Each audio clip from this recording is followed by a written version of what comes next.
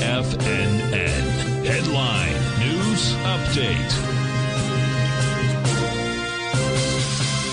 Good morning, folks. Steve Rhodes coming to you live from the shores of sunny Delray Beach, Florida.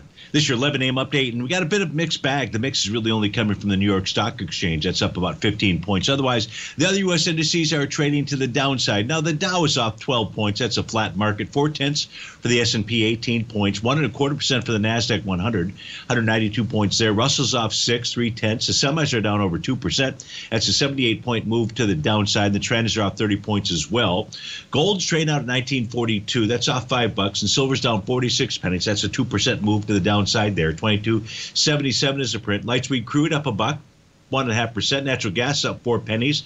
And the 30-year Treasury printing right now 127.14. That's off 20 ticks. Let's take a look at that 9-panel market update chart. We begin in the upper left-hand corner. You've got the ES Mini.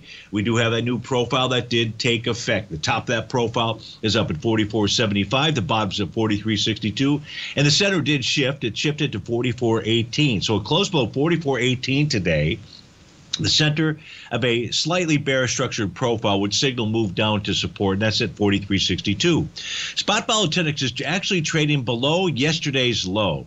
So that says we've got kind of a cockeyed market out here. That should actually be bullish for the ES Mini. We can see that at this moment it's not. With regard to the NASDAQ 100, also formed a new profile. The level of support, which is likely going to go tag, is 14,950. Resistance between 15,265 and 15,370. So we're already below the 15,265 level. Of course, it's not a close as we speak right now, but odds favor that price gets back to that 14,950 area. U.S. dollar index also formed a new profile. Price to consolidate with inside that. That's fairly tight box. That's up at 101.76 for support, 102.28 for resistance. Now, gold yesterday actually closed below a B point, which was 1949.60, and is suggesting we could see an A to B equals CD to the downside. But I would say price has to close below 1936.10. That's the most recent low, the one from I think it was Thursday of last week, to really trigger that, to really signal that that A to B equals CD to the downside is underway.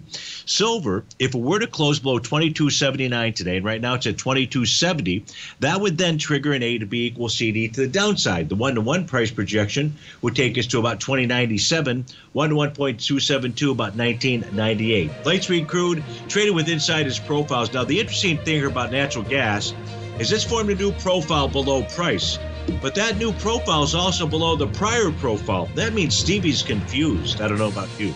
Steve Rhodes with TFNN. Folks, stay tuned for the Trader's Edge show, but it's about to start your Wednesday. Please have a wonderful one. Thanks for joining us, and we'll speak to you again soon.